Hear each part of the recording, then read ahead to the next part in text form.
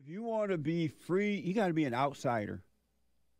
You notice how in some families, all families really, there's one or two of the kids who just don't fit in. They're there. They know it's daddy and mama. They know it's their brothers and sisters. But a little something that causes them to not fit in, don't go along with everything, and then they're hated by mama.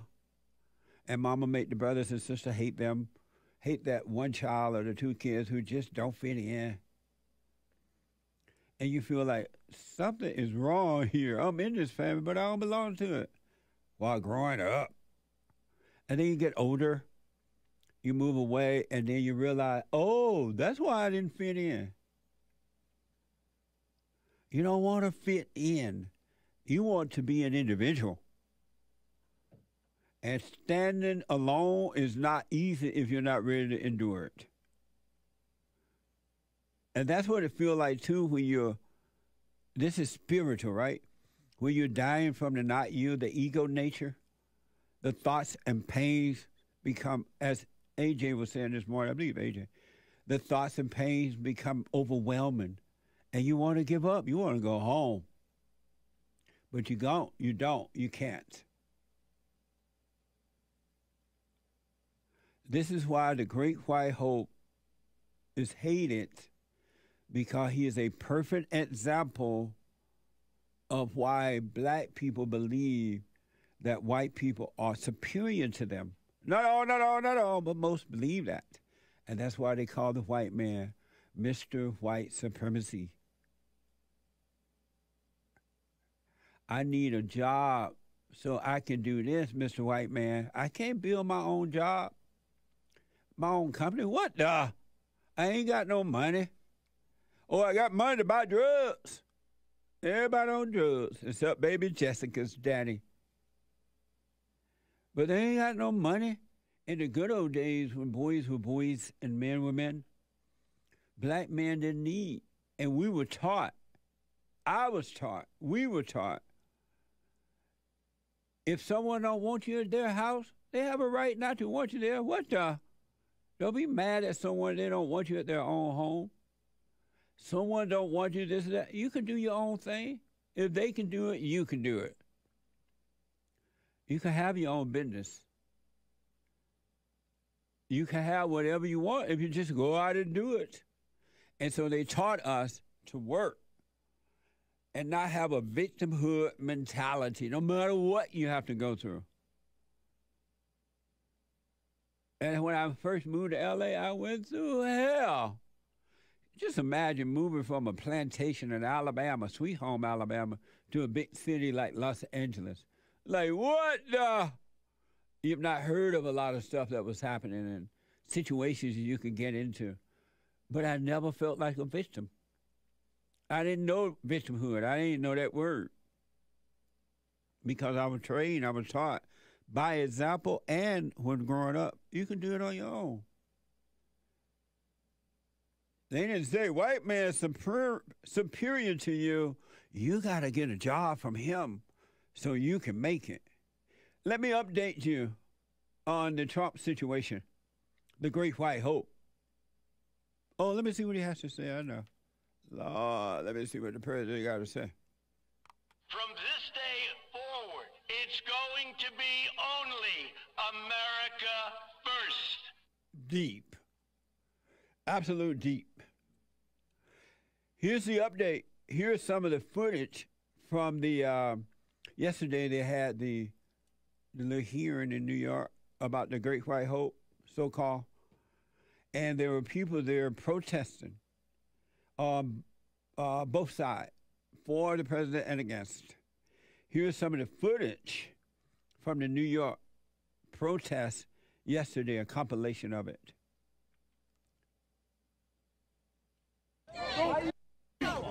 Stop ever with me! Grab my purse. Right? What's wrong with you, bro? You picture me like an idiot. I will kill you. Kill. We will never accept hateful rhetoric in our city. Any rhetoric that is divisive, any rhetoric that uplifts white supremacy, we are pushing back against that in all his forms. Marjorie Taylor Greene needs to take her back to Washington. What crimes did Donald Trump commit to get him here today? All of them. What specifically did he commit today? What crime did Donald Trump commit to get him here today? We don't know.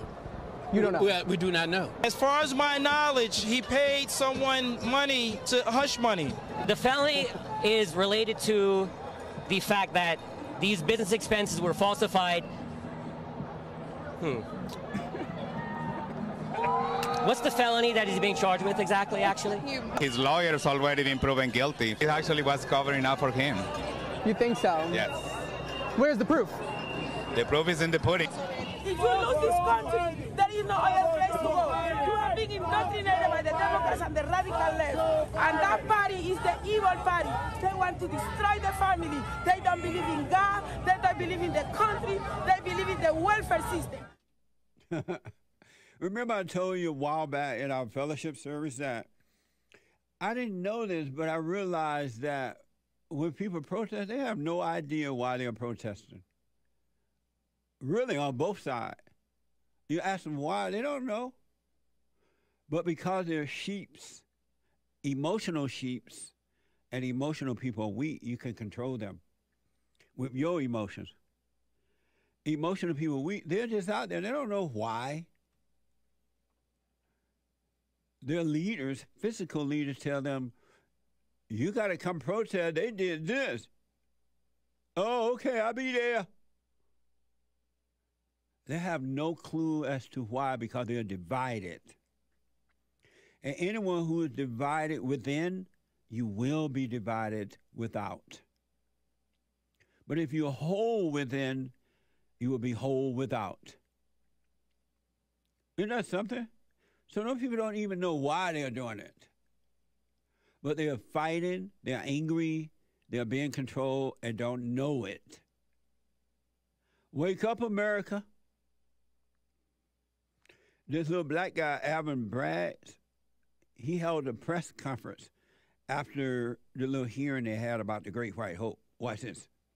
This case today is one with allegations like so many of our white-collar cases. Under New York state law, it is a felony to falsify business records with intent to defraud and an intent to conceal another crime. That is exactly what this case is about. 34 false statements made to cover up other crimes.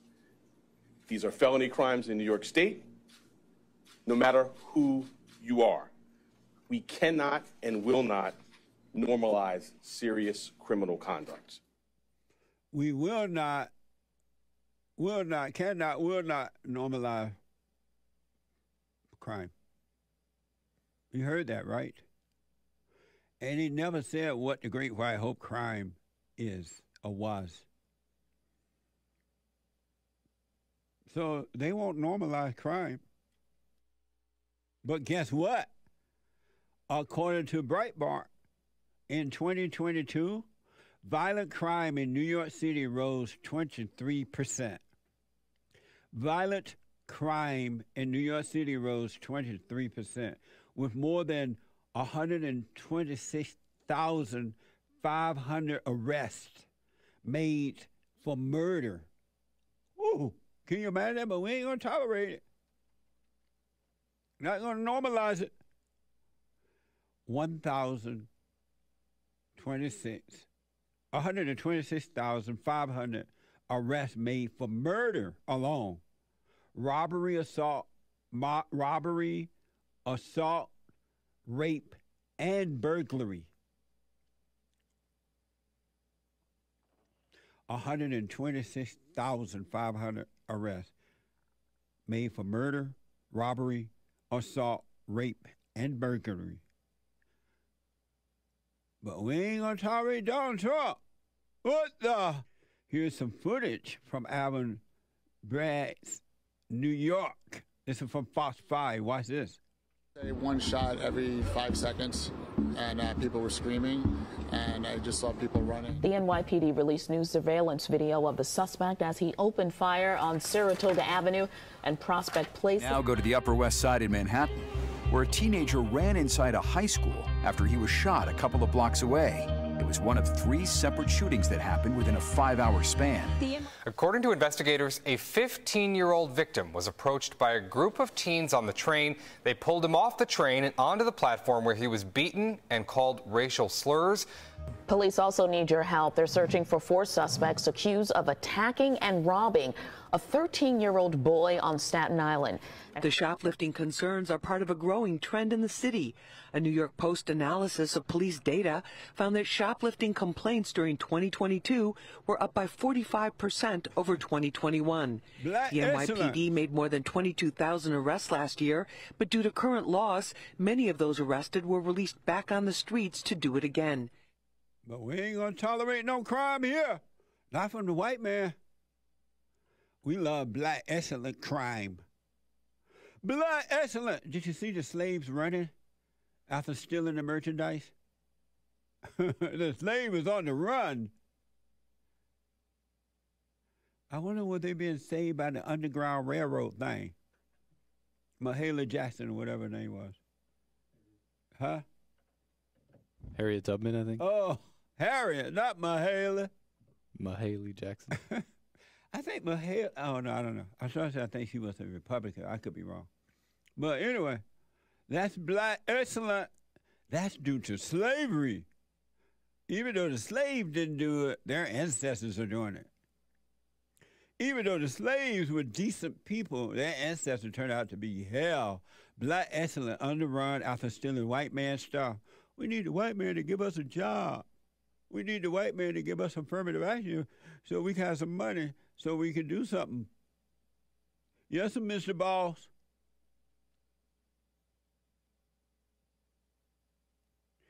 Victimhood is a rough neighborhood to hang out in. What the? I like that saying. So here's Trump's speech. He gave a talk after he went back home after a little hearing. He went back to Florida. The Great White Hope did.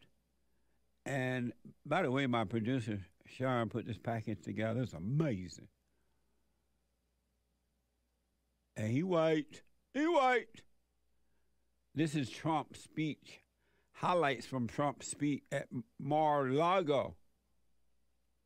The only crime that I have committed is to fearlessly defend our nation from those who seek to destroy it. This fake case was brought only to interfere with the upcoming 2024 election, and it should be dropped immediately.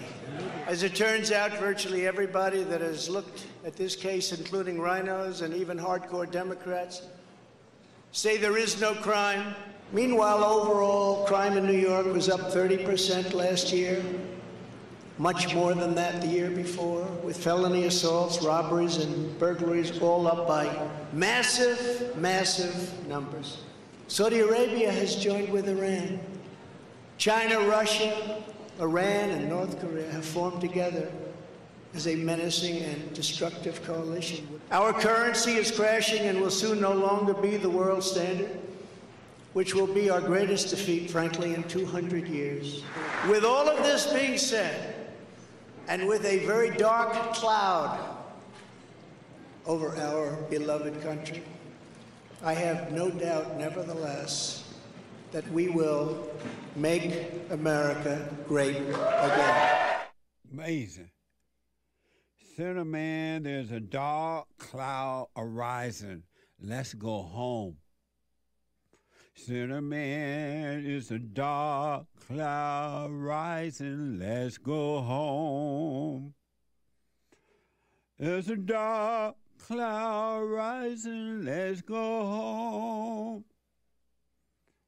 Can't you see that lightning striking? Hear that thunder rolling? There's a dark cloud rising, let's go home. It's a dark cloud over America today. The one thing, I don't know what the outcome is going to be with the Great White Hope, of course, but the one thing I admire, as I did when I was a kid, that he's not overreacting. He's not afraid.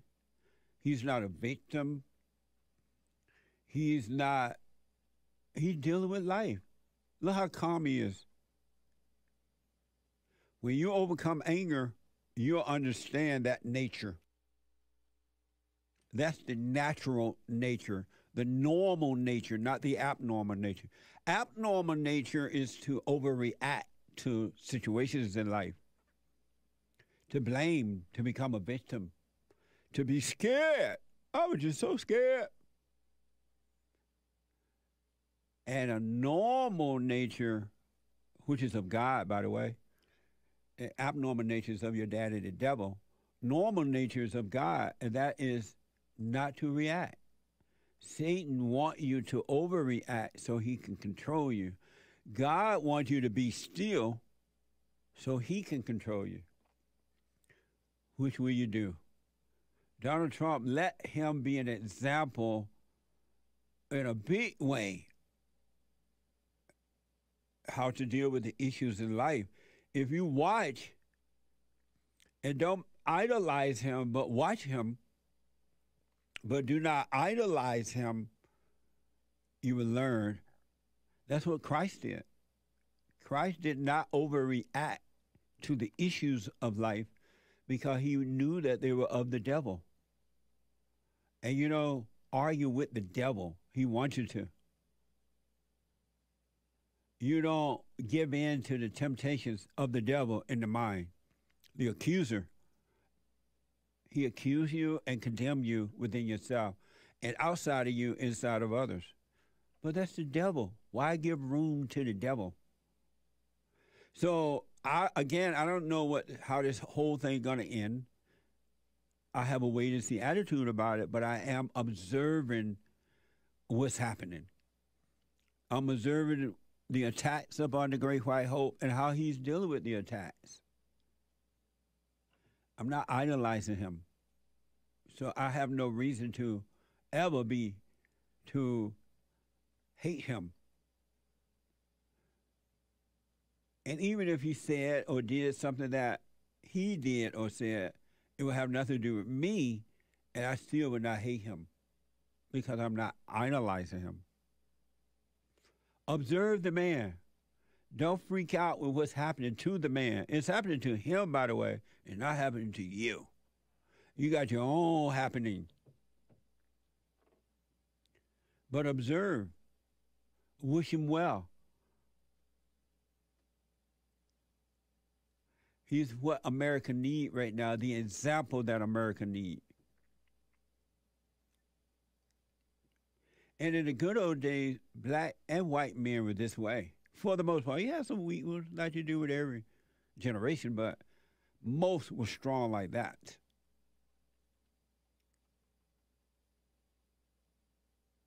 Most were strong like that. So let that be your example. It's manhood hour. Learn from the man by observing the man.